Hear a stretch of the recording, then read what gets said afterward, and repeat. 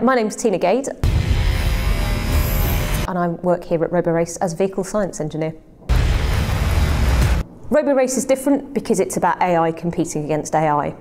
The bit that is facing that challenge and that week in, week out competition is the AI itself. And it's going to be a platform that hopefully will bring AI to the public's attention, give them a better understanding of what it is, but also make people understand that actually it's something that our futures depend on and is a very, very important technology going forward. The thing that's the hardest for the AI to learn, or to learn sort of out on the public roads and out in the open environment, is the difficult cases. For example, the cat running out in front of the car, the child kicking the ball and it bouncing in the street.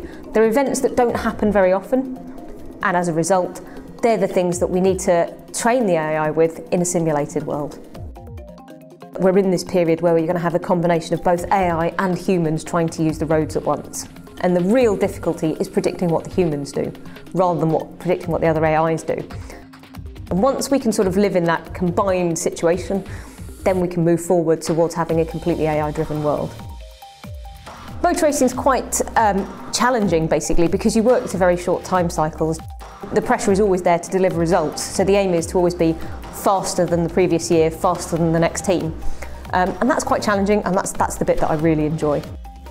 The new technology, the new challenges of engineering move on so quickly that it's really, really important you stay on top of your learning and don't get left behind, because it's a fascinating subject anyway.